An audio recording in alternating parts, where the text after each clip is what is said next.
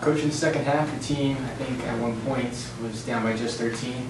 I think we cut it to 10. 10, that's right. Almost single digits in the second half. And so just talk about what you felt of your team's performance, especially in the second half when they closed it to 10. You know, we stressed to our guys in the locker room at halftime that we're better than the performance we put on the floor in the first half. And, you know, we felt like we wanted to come out there and compete. And you know, we knew it was going to be almost an impossible task to come from 22 down and win on the road against a program like University of Miami, defending ACC champions.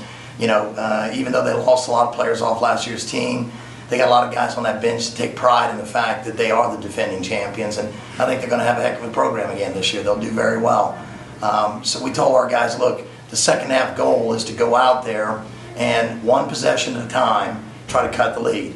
You know, at the first media timeout, see if we can turn a 22-point game into a 16-point game.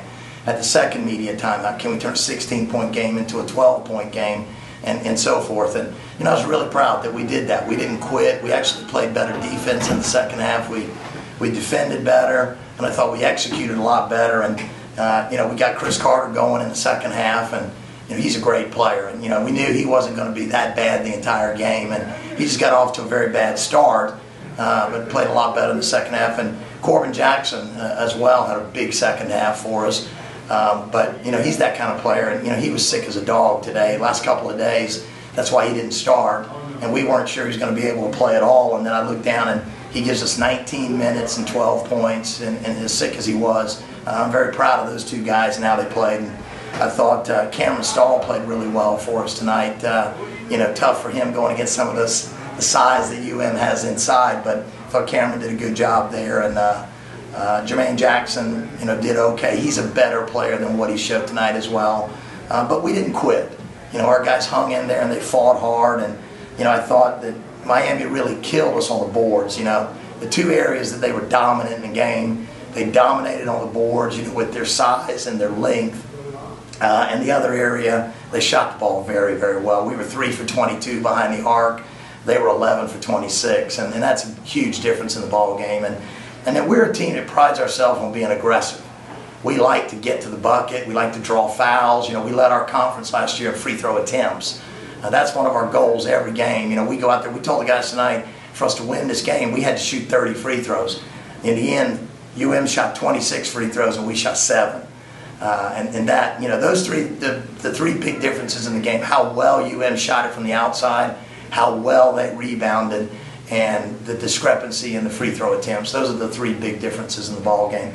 The other area I was really proud of our team, you know, against the defending ACC champions on their floor, we didn't turn the ball over. We only had 12 turnovers in the game, and UM had 12 turnovers as well. So I was really worried coming into the game as to how well we'd handle their size and their athleticism and their pressure. And I thought if we turned the ball over a lot, you know, we couldn't keep it a ball game. And we didn't turn the ball over, so I was proud of our guards in that respect. And you know, like I said, we came in hoping that we would compete in the second half, and I think we did. Coach, it was a tale of two halves. You shot 47% the second half.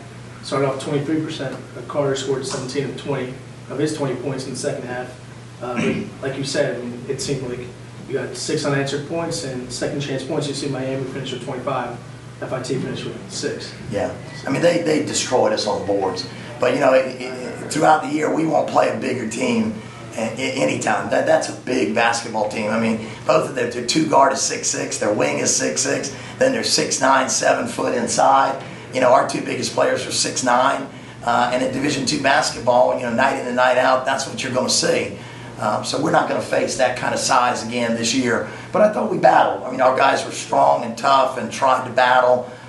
You know, as I said, they dominated us on the boards. And then the two guys I thought that really hurt us, Garius Adams and Ryan Brown.